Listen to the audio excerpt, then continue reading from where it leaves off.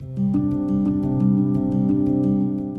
is the V-22 Osprey, a revolutionary military aircraft that combines the vertical takeoff and landing capabilities of a helicopter with the speed and range of a fixed-wing airplane. Developed by Bell Helicopter and Boeing, this tiltrotor aircraft is designed to perform various roles, including troop transport, cargo resupply, and special operations.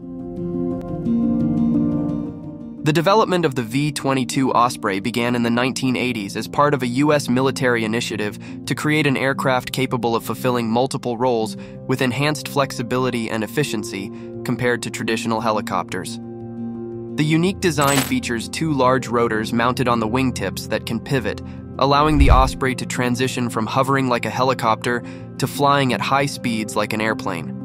This versatility enables it to operate in diverse environments, including ships and unprepared landing zones, making it an invaluable asset for military operations. The first prototype flew in 1989, but the aircraft faced numerous challenges during its development, including safety concerns that led to temporary grounding following fatal crashes during testing in the early 2000s. After extensive modifications and testing, the V-22 was officially deployed in combat by the U.S. Marine Corps in 2007. The operational capabilities of the V-22 Osprey are impressive. It can reach speeds of approximately 275 knots and has a combat radius of around 390 nautical miles without refueling. The aircraft can carry up to 24 troops or approximately 20,000 pounds of internal cargo, making it suitable for various missions ranging from combat operations to humanitarian aid and search and rescue missions.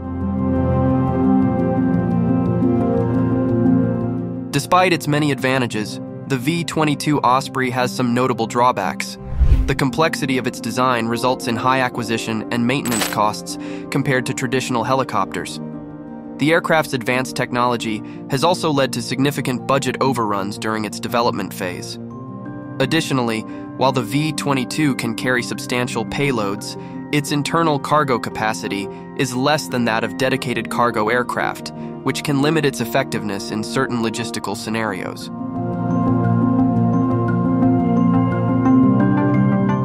But there is a unique thing from this aircraft. The U.S. president is banned from flying with the V-22 Osprey. Known as the Widowmaker, the Osprey has been involved in numerous accidents, resulting in over 50 fatalities since its operational debut, primarily during training exercises rather than combat missions. Moreover, this aircraft cannot function if one of its engines fails during flight. Of course, this is very dangerous if an emergency situation like that occurs.